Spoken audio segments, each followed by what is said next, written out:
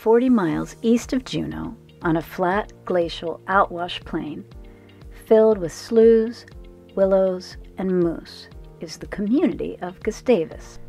The frontier spirit lives on in this little hamlet of several hundred year-round residents that serves as the doorstep to Glacier Bay National Park and its collection of tidewater glaciers. Whether you're a fisher person, photographer, birder, kayaker, or wildlife enthusiast, adventure is just a hiking trail, boat ride, or kayak paddle away. Gustavus and the surrounding woods and waters are home to diverse wildlife communities. South of the Gustavus Forelands, Icy Strait provides some of the most nutrient-rich waters on Earth, calling in a treasure trove of marine life from sea otters to 40-ton humpback whales. There's several ways to explore this watery road. For centuries, the residents of this region have moved along these waters via paddle. Today, it's the most intimate way to explore Glacier Bay and Icy Strait. Encounter humpback whales on their terms and at eye level. If you'd rather be higher above the water, whale watching tours depart daily from the Gustavus dock for Icy Strait in search of humpbacks, and on lucky occasions, the iconic orca whale. For the year-round resident, fishing isn't just a hobby, but the most reliable way to put up food for the winter.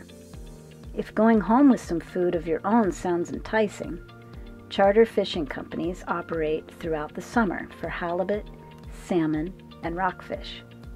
Or set out on your own up the Bartlett River in search of your own private fishing hole.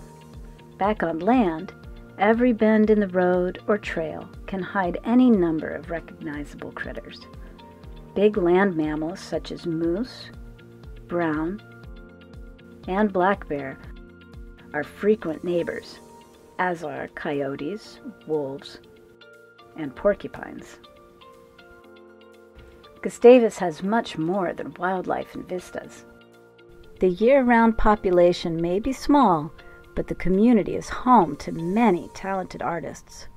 In the center of town is the Fireweed Gallery, a hub for coffee, crepes, and local artwork. You can try some locally roasted coffee while perusing Gustavus's artists, authors, and even locally made goat milk soap. But chances are, the reason you've come to Gustavus is for the glaciers. Over the last 200 years, Glacier Bay and the surrounding area has been slowly rebounding from the crushing weight of ice that at one point covered the entire bay.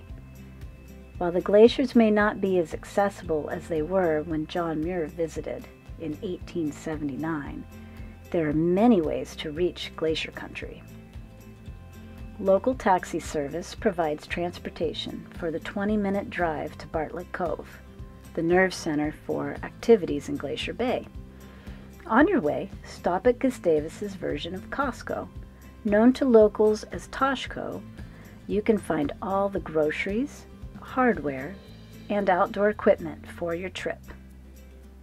In Bartlett Cove, you'll find park headquarters, including the Visitor Information Station, where you receive permits and orientations if you plan on camping in the park.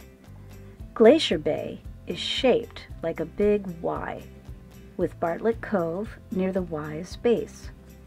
Today, the glaciers are in the arms of the Y, with most of the remaining tidewater glaciers in the left or west arm, 60 miles from Bartlett Cove.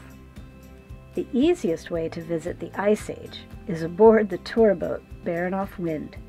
It departs Bartlett Cove every day for the 60-plus mile trip up Glacier Bay to visit the Marjorie Glacier and drop off kayakers looking to craft their own slice of frontier living.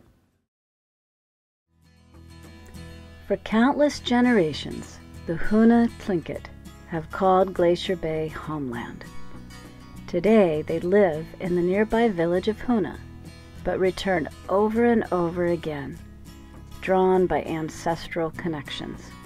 In recent years, the tribal government and the National Park Service have partnered to protect and share the history, traditions, and lifeways of the original inhabitants of Glacier Bay. The Hoona Tribal House, built on the shores of Bartlett Cove, is striking evidence of that collaborative effort. Designed to reflect the traditional clan houses that once lined Bartlett Cove's shores, the Tribal House serves as a gathering place where all are inspired to learn about Tlingit culture. Every visitor will want to explore the elaborately carved and painted house and totem poles. Cultural interpreters invite visitors to reflect, discover, and learn in this treasured space. From sightseeing to fishing, or simply enjoying the silence, there's no shortage of ways to make your Gustavus visit unique and personal.